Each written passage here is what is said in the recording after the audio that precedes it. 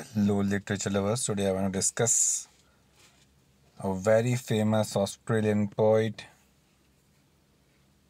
campaigner of Aboriginal land rights, Judith Wright.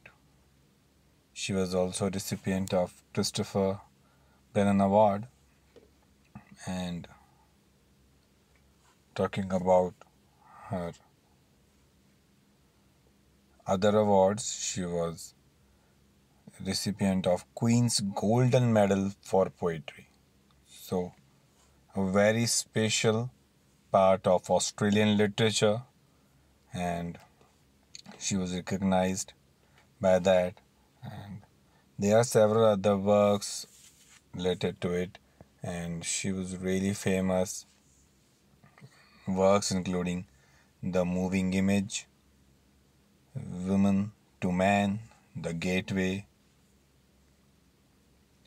The Two Fires, Birds, The Other Half, Magpies, Shadows, Hunting Snake, and so other works. Her main focus is on Australian environment, gaining prominence in Australian art, and especially in the years following World War II. So this is something special because whenever we study an author, we really want to discuss different places. It's just like visiting or getting a tour of different places, and it's so enriching if you can really able to understand the culture, the whole history of that particular region. Since there are so many countries and almost it is impossible for us to visit each and every country and to spend a lot of time there to understand their culture, their traditions, their rituals. But by their books, if they are written quite clearly, we can get a clear glimpse of what they are. So, the whole Australian literature has that indigenous quality of being that aboriginal thing, and I really heard it after my post graduation that how this literature was, because in my post graduation I opted for linguistics instead of Australian literature. That's the reason why I was not aware of Australian literature until I completed my post graduation. So it was quite new for me, and it's really has some sparkling effect on me. I'm not sure about you. Since Australian literature has something special, and we have to analyze it accordingly, and we can use different techniques to analyze this slice of literature.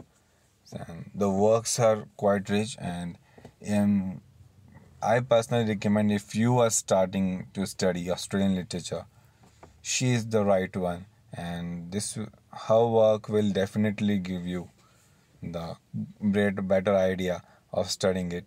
And she was nominated for Nobel Prize for Literature in 1967, although she never received it.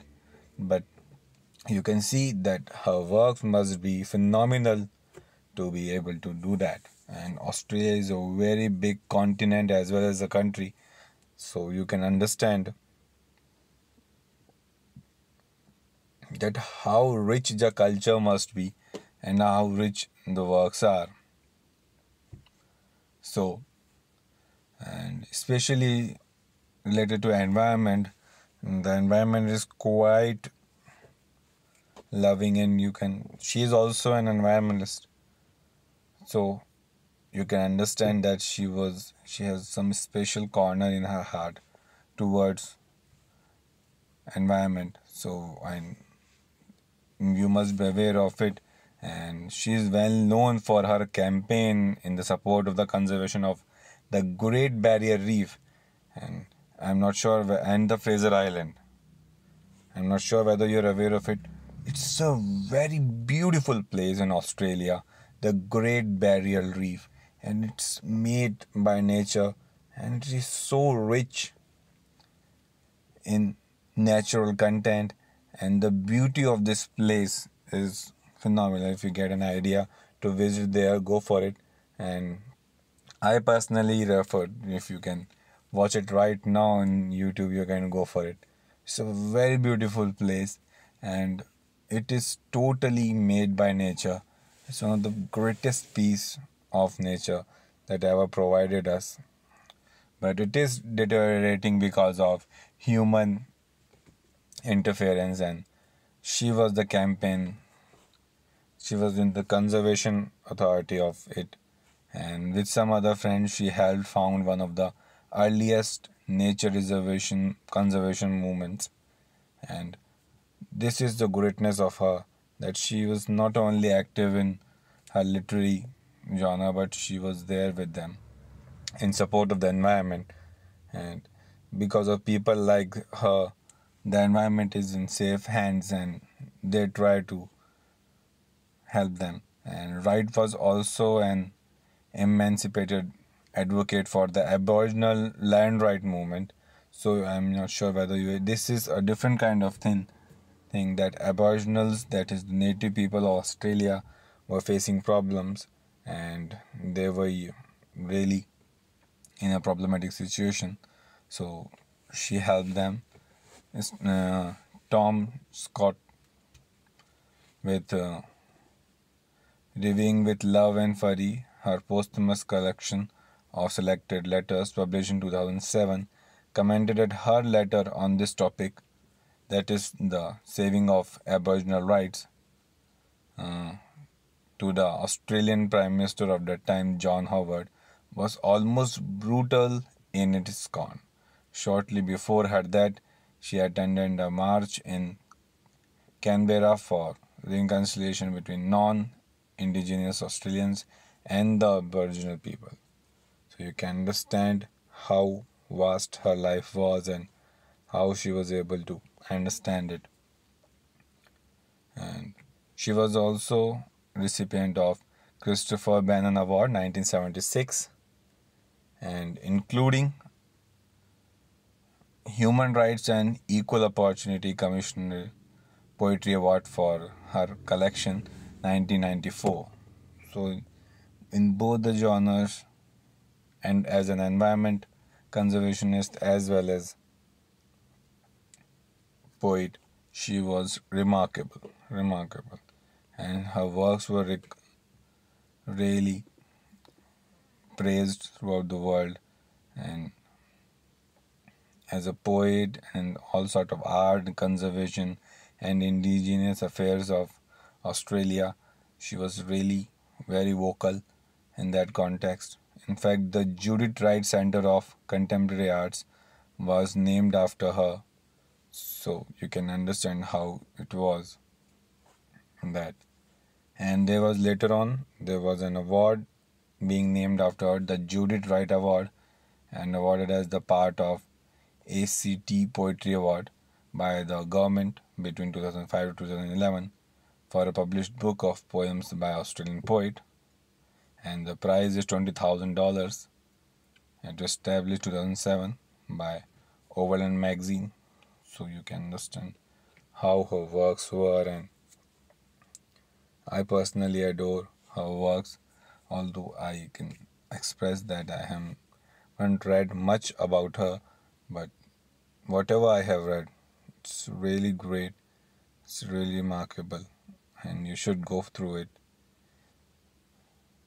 This will give you a very better idea of her works in Australian literature, and those who are interested in it, and you can later on pursue it as a career. You can study further about Australian literature.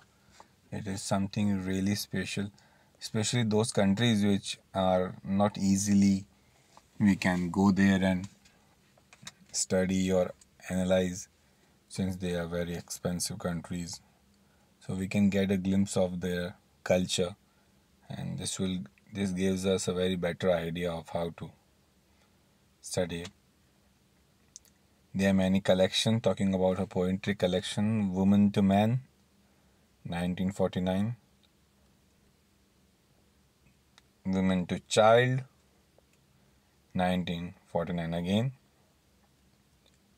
The Old Prison, 1949.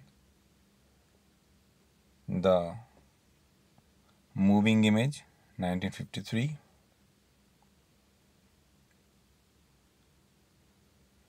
The Gateway, again 1953. Hunting Snake, 1964. Bora Ring, 1946. South of My Day, 1946. The Two Fires, 1955. Australian Bird Poems, 1961. The bird edition is very special, and if you can make time for it, this will definitely be a great help, and you can go through it.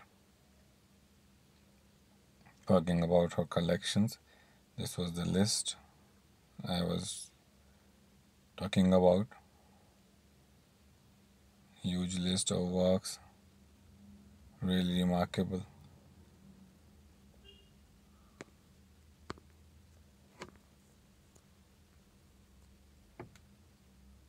And these are the list of poems. It's also part of criticism. She was quite active in that also. These are some of other works of Judith. These are the letters. As I have discussed, that her letters are very special.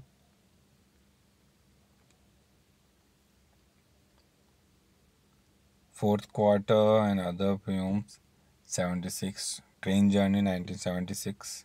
8, sorry. The Double Tree, all her works are there with the great list.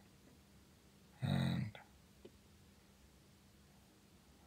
there are works of criticism also, which I have already talked because I invited its literary criticism work, 1975. Going on Talking, 1991. Her letters are very special, including the Equal Heart and Mind. It's letters between Judith Wright and Jack McKinley. And With Love and Fury, it's by Selected Letters. I hope you must have got an idea about her. Thanks.